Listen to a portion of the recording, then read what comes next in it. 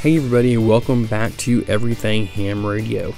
My name is Curtis, and today we are talking about another review video. We do this on every Monday and Friday, and the random other video on Wednesdays. But today we are going to be talking about the Alinco DJ-G7T Triband Handheld Transceiver. This radio goes for $289.95 on Amazon, and it has the option for free shipping. This is what the radio looks like. It's a little bit bigger than the Kenwood THF6A. It operates on 2 meters, 440 and 1.2 gigahertz.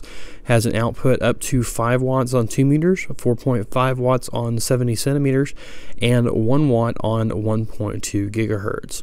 Has a wideband receive from 530 kilohertz to 299.995 megahertz, minus the cellular, of course, on AM, FM, and wide FM functions. You can link your scan banks together, set priority scan timing and memory skip functions. It has twin user assignable controls, so 2 different people can use this radio and set it how they want them to be able to use the radio. Has a die-cast chassis to make sure it's good and rugged for everyday use.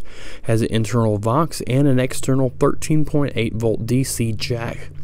You can customize the DJ-G7T to your personal preferences, things like setting the display language to English or Japanese, the lamp functions, display contrast and brightness. You can select the auto power off and battery save functions. You can turn the sound, the beeps, the bells, the in-beep, all that. You can turn that on and off. You can set the transceiver for Vox, timeout timer, and BCLO. Has a control. You can control the DTMF burst timing to make sure to send the DTMF faster or slower. The DJ-G7T comes with a EDC-173T desktop charger, as you can see here in this picture.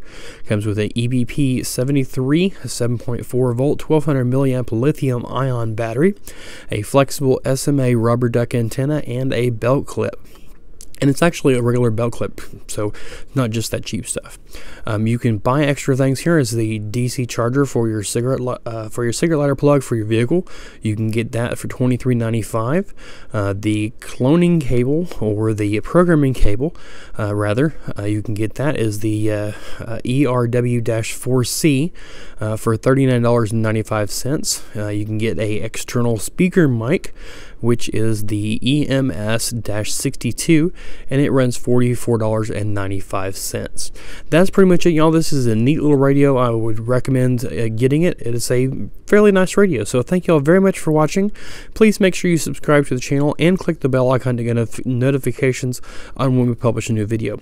Follow me on Facebook, Twitter, and Instagram. Links to all these will be in the description below, as well as links to the radio and all the extra stuff I mentioned as well. Please check out my blog for more additional information, and until next time, we'll see you later.